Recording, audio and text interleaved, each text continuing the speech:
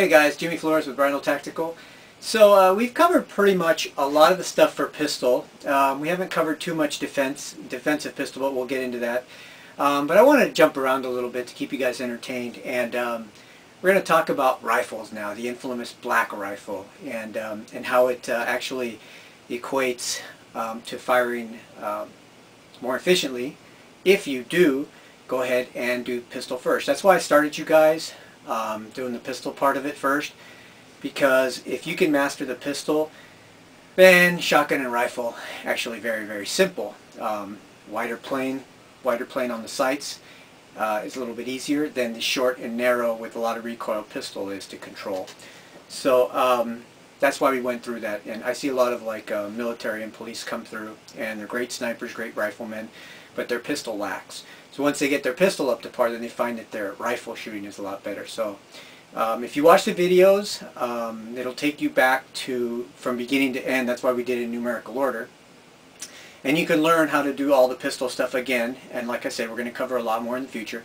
But I wanted to, again, jump to a little bit to the AR-15 infamous black rifle platform. So today we're going to talk a little bit about the legalities of the California laws. So before we begin, guys, I just want you guys to understand that this video is just a little bit of a quick tips video on the legalities to own a California compliant AR-15 in California.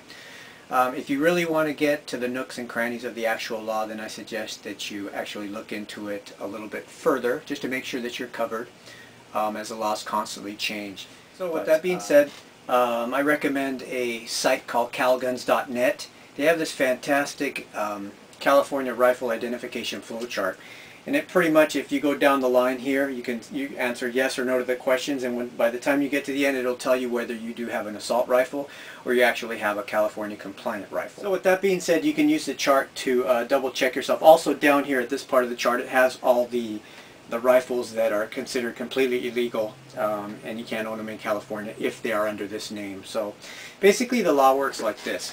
Whenever you have a magazine, first off, you can't hold more than 10 rounds. If it holds more than 10 rounds, then guess what? It's registered, or excuse me, it's considered an assault rifle. If you do have a magazine that is under 10 rounds, you can do this two ways.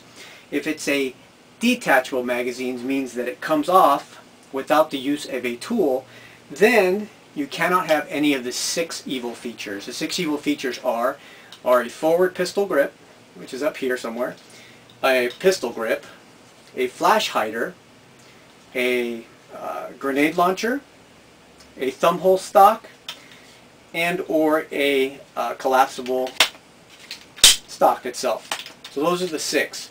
I don't think I missed any there.